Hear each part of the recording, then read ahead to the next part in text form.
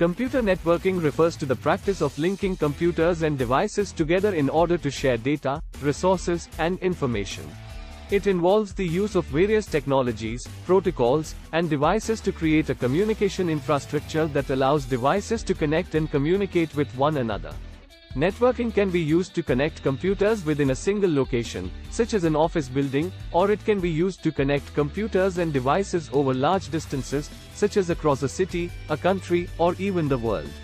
There are several types of computer networks, including local area networks, LANs, wide area networks, WANs, metropolitan area networks, mains, and personal area networks, PANs, each with its own unique characteristics and uses.